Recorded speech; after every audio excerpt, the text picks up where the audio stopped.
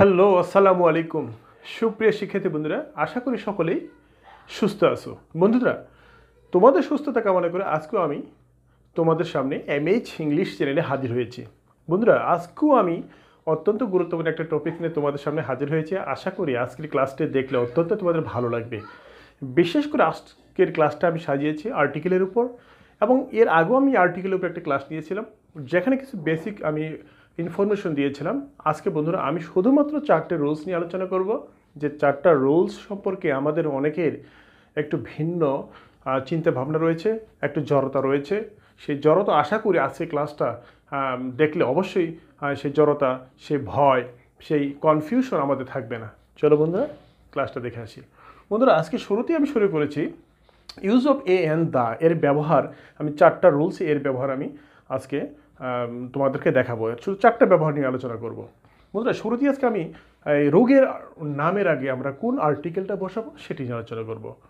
আমরা হয়তো অনেকেই জানি না কোন রোগের আগে কোন আর্টিকেল বসবে, সেটা আজকে আমরা ক্লিয়ার করব। বন্ধুরা, শুরুতেই আমি লিখেছি শুধুমাত্র 4টা রোগের নামের আগে দা বসবে। শুধুমাত্র 4টা রোগ আছে, এই 4টা রোগের আগে দা বসবে, আর কোথাও আর্টিকেল দা বসবে না। আমাকে এই 4টা রোগের নাম কি করতে হবে? মেমোরাইজ করতে হবে। 4টা রোগ অবশ্যই আমরা প্রত্যাশা করব না, কিন্তু মেমোরাইজ করব। বন্ধুরা চলো বন্ধুরা, রোগগুলো কি কি? ওয়ান ইজ মিজলস, হাম। আমরা যাকে বাংলা কি বলি? মিজলস অর্থাৎ হাম রোগ যাকে বলি আমরা। অ্যানাদার গোট, যাকে আমরা কি বাত রোগ বলি, গিটে বাত, যে বাতের ব্যথা আমরা যেটা বলি সেটাকে আমরা গোট। এই গোটের আর্টিকেল কি বলবো? একটা দা বসবে। নেক্সট বন্ধু, প্লেগ রোগ। আমরা সকলেই এই রোগটার সাথে পরিচিত। দ্য প্লেগ রোগের সাথে আগেও কী বলবে? দা বসে। অ্যান্ড ফাইনালি মামস, আমরা যাকে কি বলি? গলা ফোলা রোগ বলি। কান থেকে অনেক সময় আমাদের গলাটা ফুলে যায়, এরকম ফুলে যায়, সেটাকে আমরা মামস রোগ বলি। এই সকল রোগগুলোর আগে বন্ধুরা কি বসবে? আর্টিকেল দা বসবে।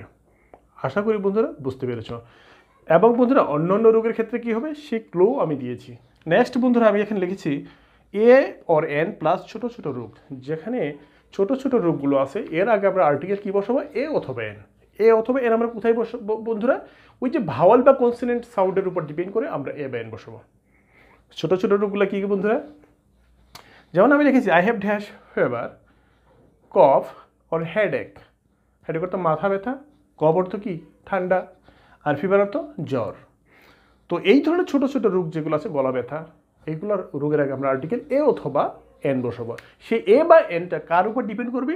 এই ওয়ার্ডটার উপর ডিপেন্ড। এর পরের যে ওয়ার্ডটা সেটা ভাওয়েল প্রনাউন্স করে না কনসোনেন্ট প্রনাউন্স করে, তার উপর ডিপেন্ড করে আমরা এখানে এ বা এন বসাবো। সেহেতু ফিভার ইজ কনসোনেন্ট প্রনাউন্স করতেছে, সেখানে আমরা কী বসাবো বন্ধুরা? একটা আর্টিকেল এ বসাবো। আশা করি বন্ধুরা তোমরা বুঝতে পেরেছো। অর্থাৎ ছোটো ছোটো রোগগুলোর আগে আর্টিকেল কী বসবে? এ বা এন। বন্ধুরা বাকি রোগগুলো কী হবে? যেমন কোভিড-19, আমি সেটাও লিখেছি বন্ধুরা, আর কোনো রোগের নামের আগে আর্টিকেল বসবে না। এই 2 ধরনের রোগ ছাড়া আর বাকি যে রোগগুলো আছে তাদের নামের আগে আর কোনো আর্টিকেল বসবে না। যেমন কোভিড-19, যক্ষা, ক্যান্সার, ম্যালেরিয়া, এইডস, এই সকল রোগগুলোর নামের আগে আর্টিকেল বসবে না। আশা করি বন্ধুরা এই 3 আর্টিকেলের যে রোগের নামের আর্টিকেল ব্যবহার, আশা করি তোমরা এই 3টা রুলসের মাধ্যমে বুঝতে পারবে।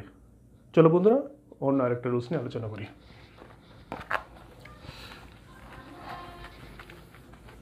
অত্যন্ত আরেকটা গুরুত্বপূর্ণ রুলস হলো বন্ধুরা, খুব ভালো করে খেয়াল করবে, ড্যাশ মিস্টার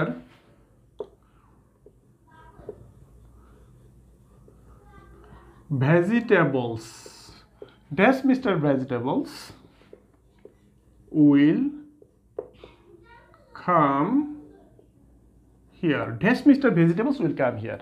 বন্ধুরা এই সকল আর্টিকেলগুলোর শুরুতে যখন আমরা শূন্যস্থান ফিল আপ করি, সেখানে আমরা একটা রুলস আছে, আমরা যে অপরিচিত বা সম্মানিত ব্যক্তিদের আগে এ বা এন বসাই। বিশেষ করে ক্লোটা হলো বন্ধুরা, মনে রাখবে তোমরা, যেমন মিস্টার,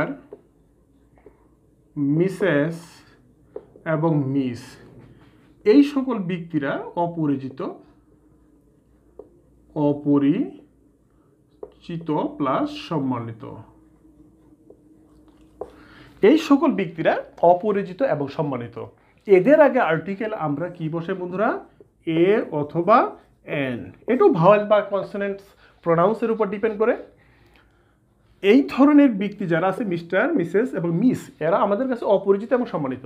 এদের নামের আগে আর্টিকেল আমরা কি বসাই? এ বা এন। It's clear.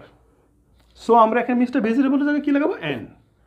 কারণ মিস্টার ভেজিটেবলস কনসোনেন্ট সাউন্ড দিচ্ছে আমাদের। তো বন্ধুরা, আমার একটা প্রশ্ন হলো যে আমরা কী করে বুঝবো যে উনি আমার কাছে পরিচিত বা সম্মানিত? এমন তো অপরিচিত হতে পারে। কী করে আমি বুঝবো যে উনি আমার কাছে অপরিচিত সম্মানিত? উনি আমার পরিচিত তো হতে পারে। বন্ধুরা, একটা ওয়ে বলে দিচ্ছি। যদি আমরা এই রুলসটা ফলো করব, যদি সেন্টেন্সের শুরুতেই, প্যাসেজের শুরুতেই এরকম শূন্যস্থান দেওয়া থাকে, যদি বিগিনিং অফ দ্য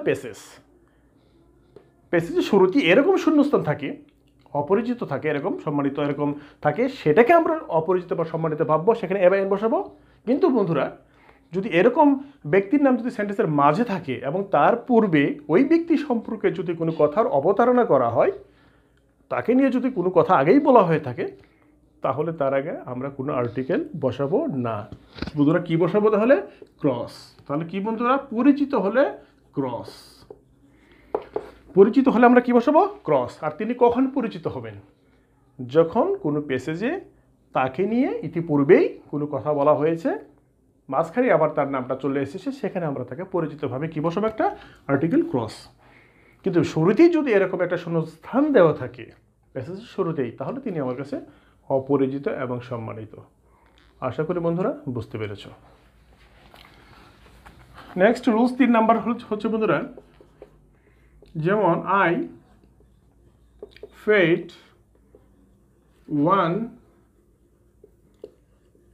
100 টাকা for old paper. I paid 100 টাকা ফর ওল্ড পেপার। বন্ধুরা, আমরা ওয়ান, এখানে ওটা ভাওয়াল, এর উচ্চারণ যদি ওয়া চলে আসে, আমরা সকলেই জানি, তার আগে আমরা কি বসাবো? একটা এ বসাবো। ভাওয়াল থাকা সত্ত্বেও উচ্চারণ যদি কি হয়? ওয়া এ। কিন্তু বন্ধুরা, এখানে ওল্ড, এখানেও কি আমরা এ বা এন বসাবো বা এন বসাবো? না। বন্ধুরা খেয়াল করে দেখুন, এখানে পেপার রয়েছে, সো ইটস আনকাউন্টেবল নাউন। এটা কাউন্টেবল নাউন না, মানে গণনা করা যাচ্ছে না।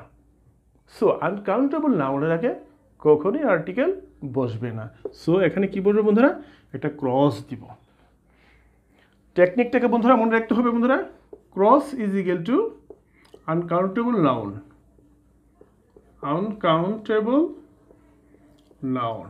তাহলে বন্ধুরা আনকাউন্টেবল নাউনের আগে কখনো আর্টিকেল বসবে না, ক্রস হবে। আশা করি বন্ধুরা বুঝতে পেরেছ। এবং এই আনকাউন্টেবল নাউনকে আমরা কাউন্টেবল নাউনে পরিণত করতে পারি, সেটাও একটা আলাদা রুলস আছে বন্ধুরা।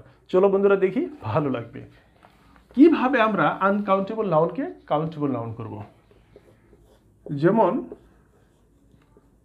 হি gave me dash slice of bread.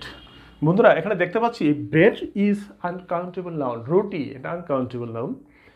এখানে থেকে দেখা যাচ্ছে স্লাইস, আমাকে এক পিস রুটি দিলেন, স্লাইস ব্রেড। এই ধরনের আনকাউন্টেবল নাউনের আগে আমরা ফ্রেজ গঠন করতে পারি। এদের আগে স্লাইস, পিচ, এগুলো পিচ, বার, এদের আগে আমরা কি আনতে পারি? এ বা এন আনতে পারি। সো স্লাইসের আগে এ বসে, এ বা এন বসবো। আমরা এই ধরনের আনকাউন্টেবল নাউনের আগে pitch of, bar of, slice of, এরকম কিছু ওয়ার্ড আছে, ফ্রেজ ওয়ার্ড, তাদের আগে আমরা কি বলছি? এ বা এন আনে। এদেরকে কী করবো? একটা ফ্রেজ তৈরি করে আমরা আনকাউন্টেবল নাউনকে কাউন্টেবল নাউন করবো। আশা করি বন্ধুরা বুঝতে পেরেছে। অর্থাৎ আনকাউন্টেবল নাউনের আগে আর্টিকেল বসে না, কিন্তু আনকাউন্টেবল নাউনকে কাউন্টেবল করে আমরা কি করতে পারি? এ বা এন বসিয়ে। আশা করি বন্ধুরা অবশ্যই ক্লিয়ারলি বুঝতে পেরেছ। নেক্সট বন্ধুরা, last rule, he is dash better of the two person. He is better of the two person.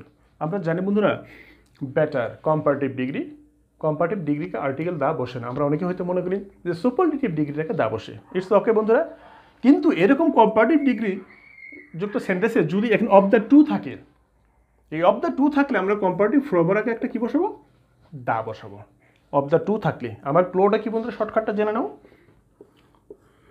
Of the two of the pair, pair অর্থ জোড়া, তাদের ওই কম্পারেটিভের জায়গায় আমরা কি বসাবো? দা। কোনো সেন্টেন্সে যদি কম্পারেটিভ যুক্ত সেন্টেন্সে যদি কি থাকে অফ দ্য টু এবং অফ দ্য পেয়ার থাকে, সেখানে আমরা কম্পারেটিভ ফর্মের আগে কি বসাবো? একটা দা বসাবো। এই দুটা আমার ফ্রেজে যদি এখানে থাকে।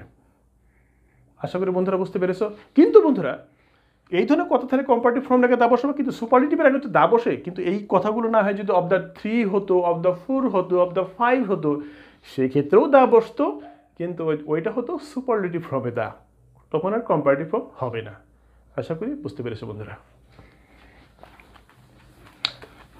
তো এই হলো বন্ধুরা আজকের আর্টিকেল নিয়ে 4টা রুলস। আশা করি অবশ্যই তোমাদের ভালো লেগেছে। আর যদি ভালো লাগে বন্ধুরা লাইক, কমেন্ট এবং সাবস্ক্রাইব করতে ভুলবে না। টিল দেন আল্লাহ হাফেজ, আসসালামু আলাইকুম।